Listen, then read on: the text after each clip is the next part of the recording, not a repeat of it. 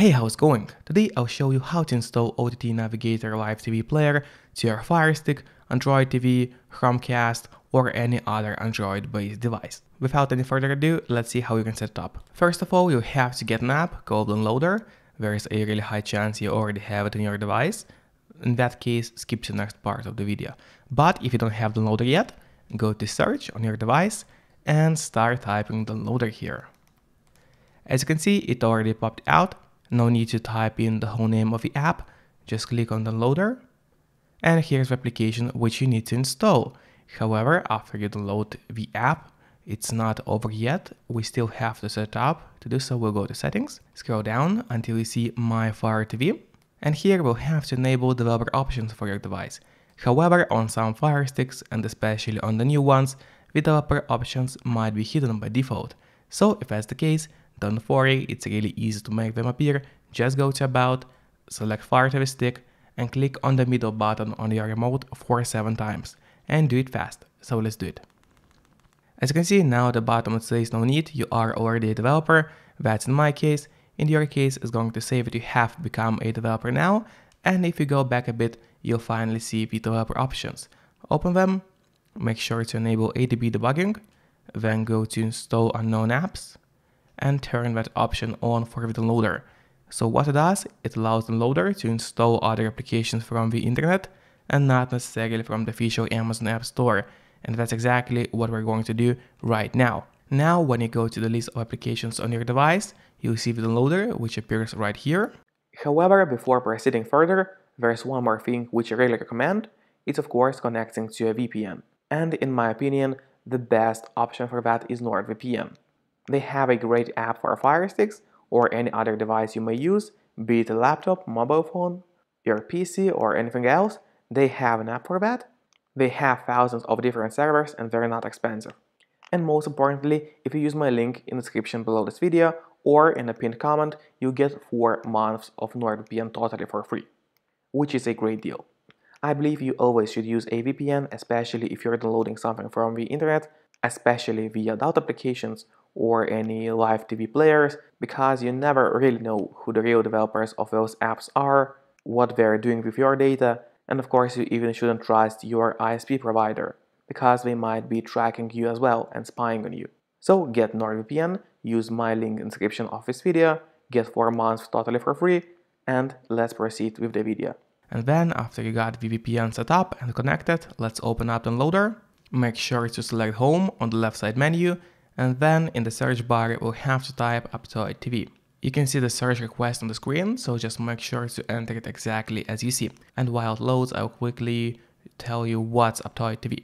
So Aptoide TV is an alternative app store for your Fire Stick or Android TV or Chromecast. It has some unique applications which are not available in the official app stores of your device, so it's really useful sometimes. Like this time, for example, when we are looking for OTT Navigator. And when the search results load, you'll see this link, tv.aptoide.com. That's exactly what we're looking for. Make sure to click on it. That's the official website of Aptoide TV.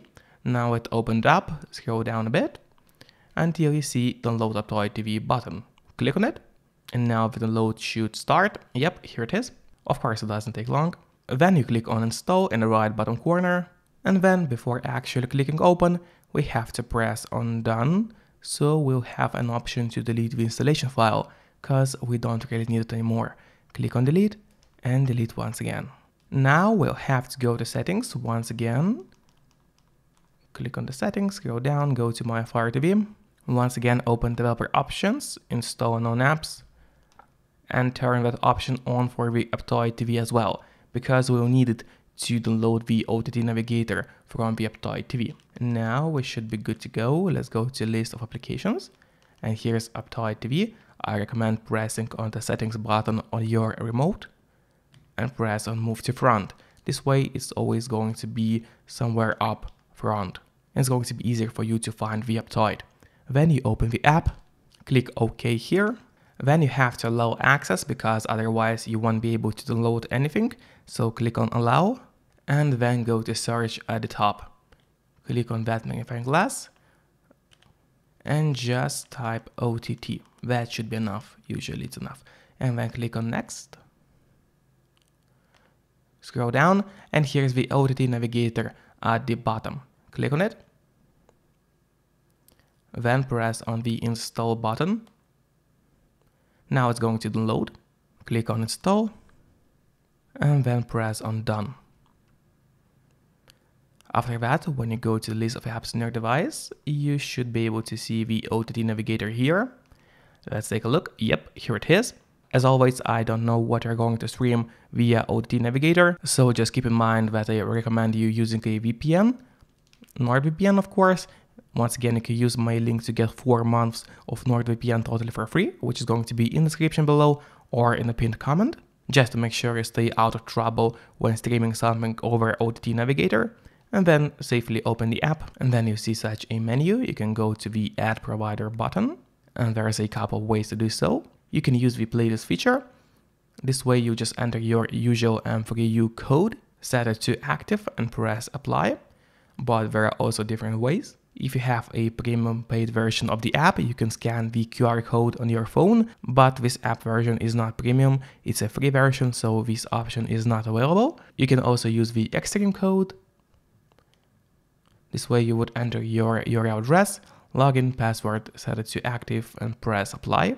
You can also change the visual style of the app language, time format, background image, the color palette scheme, as well as change text size, shadow size, and all that stuff.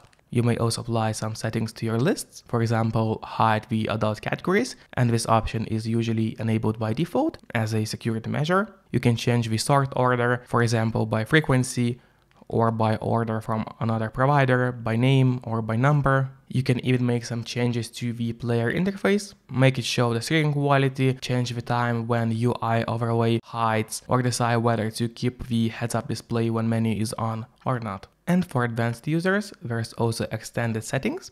For example, here you can find the child mode or a parental control, which allows you to set a code which is necessary to open the application. And that's in case if you have some very juicy channels on your app. And pretty much that's it. The app is pretty straightforward. Hope you enjoyed the guide.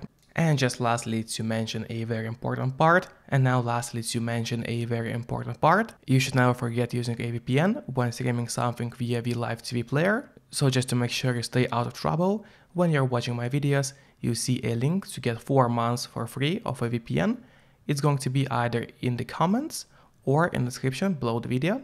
So you can see this link, let's click on it and let's see what deal is available. So as you can see, NordVPN is running a Christmas campaign right now, which will provide you with 4 extra months for free if you get a 2-year plan. As you can see, there are 3 options, 3 different packages. For example, Basic, the cheapest one, it costs less than €3 or $3 a month. It will provide you with a high-speed VPN and up to 6 devices secured at once. So it means you can use it on your Firestick, on your tablet, on your laptop, on your phone, and everything at the same time. Then there is the most popular, a Plus subscription. It's a bit more expensive, around $4 a month or a little bit less than €4 a month. In addition to a VPN, it provides you with a malware protection, so you're going to get warnings about unsafe sites and it will automatically scan all your downloaded files.